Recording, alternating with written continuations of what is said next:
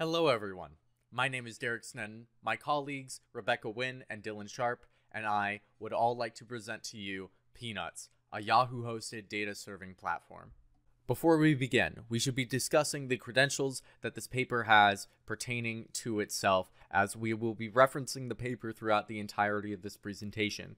The title is Yahoo's hosted data serving platform. It is written by several different people from the Yahoo's Research Institute, and it was published in 2008. Alright, so for this slide, it's what is PNUTS? It is a distributed database system for Yahoo's web applications. So it either provides hashed or ordered tables for data sets. It is able to handle large numbers of concurrent requests and made to provide scalability, low latency, availability, and with consistency for web applications. It also has no SQL. And here are some of the features found in the design for PNUTS. We have a simple relational data model that is designed to handle queries for primarily single keys or small ranges. We have fault tolerance using data replication and logging, and we also have load balancing.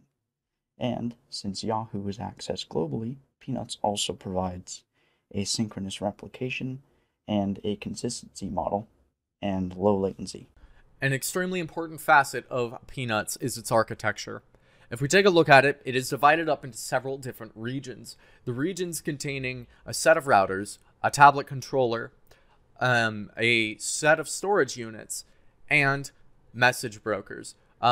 Which we will talk about the message brokers in further complexity, but they don't necessarily 100% sit inside of a region, as they are used to very much communicate between different regions as well. And we will also speak about the tablets in further complexity as well, which are the little storage units. But it is very important, as we discuss this paper, to understand and realize the overall structure as to which the architecture takes form as. So this slide is about data query model, part 1. So the first thing is data organization. This data is pushed into tables of records with attributes. This allows for abstract data types, which are known as blob fields. Blob fields can be any data type. It could be an integer, Boolean, etc. And they will be manipulated in application logic. PNUTS database language relies on primary keys. This is very similar to SQL. And they also focus on handling small queries. And the reason for this is because the users are just everyday people that are the ones changing and manipulating the data. All right.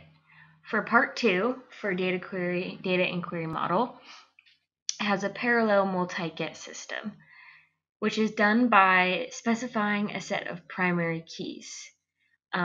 This can be done up to around a few thousand keys at a time. The next thing is the point/range access. The point is what has a scan individual, which is such as someone's own record.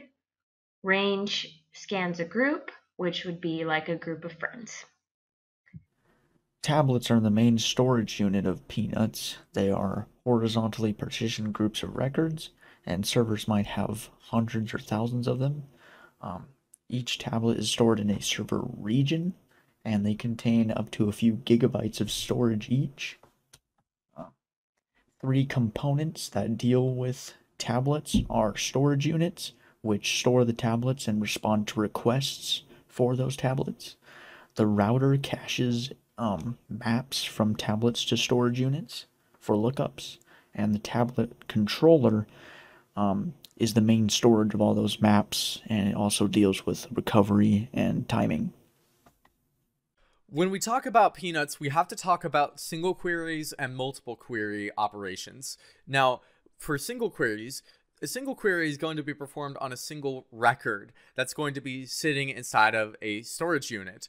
So first, they're going to send the GET request to the router to go get the key.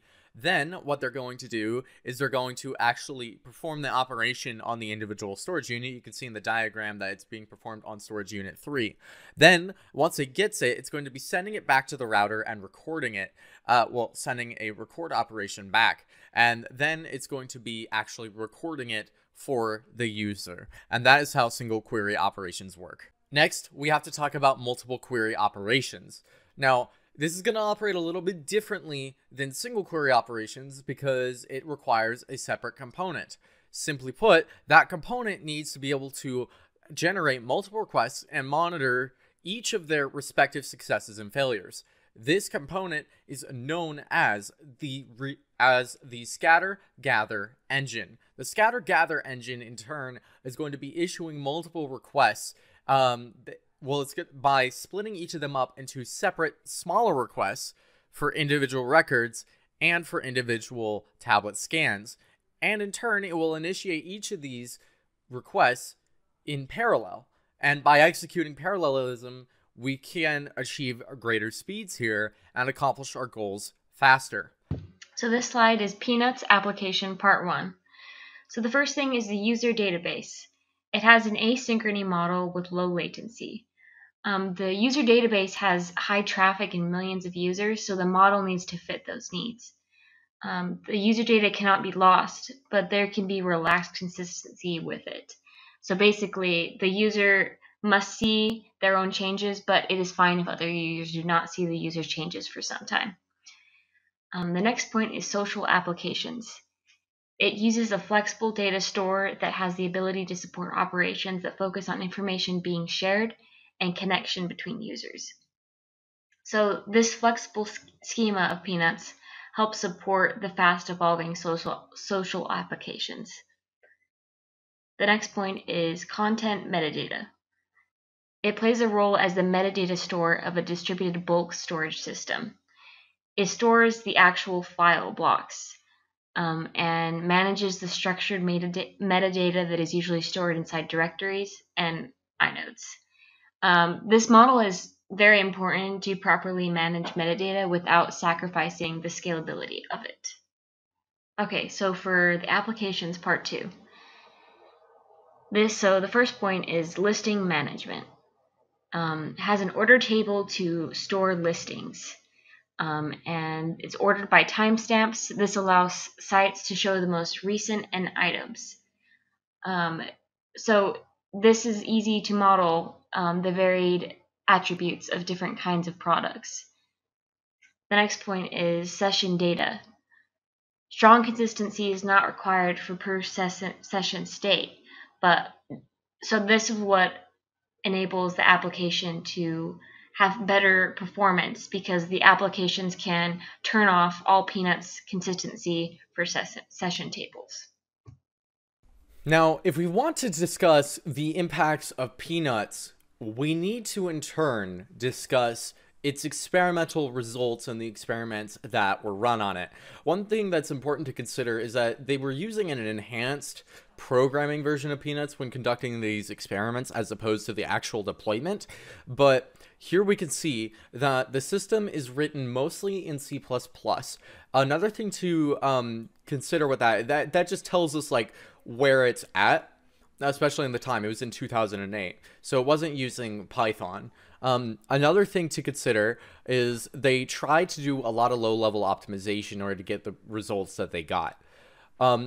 First off, when we're discussing inserting data, the thing about inserting data that's interesting is that when you use MySQL, apparently it works a lot faster on larger queries and larger inserts. But when you use PNUT's own database system that they wrote, that they custom wrote through a NoSQL system, it actually works a lot faster on smaller queries. And because the users here are everyday ones, it's going to work a lot faster. Another thing to reconsider about this is the latency and the test behind that. Oddly enough, best performance occurs under moderate and heavy traffic. There's like an anomaly going on, specifically in the HTTP client library. So what they tried to do and what they talked about what they wanted to do as their next goal was to actually optimize the performance under low traffic, so that way users while they're under low traffic, can still get the same great experience of using PNUTS. And then the last thing it needed to test was scaling. Now, with scaling, it needed to be able to vary highly on the number of storage units. So in turn, it prioritized that. It prioritized the ability to actually be able to stack more servers on and then be able to have it work functionally. And that's what happened with the experimental results. To help get consistency in asynchronous replication, PNUTS uses a publish-subscribe system called the Yahoo message broker. This system can guarantee the delivery of a message by logging it onto multiple servers and disks. Also, the message is copied twice initially, but as it propagates, it is replicated more. To keep data consistent, PNUTS also presents a recovery system for when machines fail. First, the tablet controller asks for a copy of a lost tablet from the source tablet. Second, a checkpoint message is published to the message broker to ensure that when the copy is initiated, that all updates that are currently active are applied to the source tablet before it's copied in the third phase. This slide is about PNUTS' future work. Some of the things that they're going to focus on are the indexes and materialized views, bundle updates, data storage and retrieval, such as fair sharing of storage units and message brokers. And the last one is query processing, which is query optimization, expansion of query language such as join, and batch query processing. So when we talk about PNUTS, we also need to bring up the related work that goes along with it. For example, we need to bring up distributed and parallel databases and how they compare to others. Unlike Google's file system, which was mentioned in the paper, and other file systems that are like it, PNUTS can't exactly use the same type of consistency model and other traditional techniques, just because of the fact that it has to do its own thing with PNUTS simplified query language, and the fact that it doesn't have quite the same consistency model differences things out. It also doesn't shard at all, which is a unique difference of what PNUTS is. Getting into the file systems themselves, PNUTS particularly tries to provide something that is better than other file systems. They didn't exactly describe exactly what that meant, but it still aims to be a better file system than the other file systems that exist at that current time. Now, when we talk about distributed hash tables, what PNUTS does is it doesn't quite use wild peer-to-peer that just goes on from computer to computer to computer. Instead, it uses managed data centers, so it can keep a close eye on everything. And then for the last thing we have to consider, we have to talk about data routing, which is essentially, here PNUTS uses table hotspots for flexibility.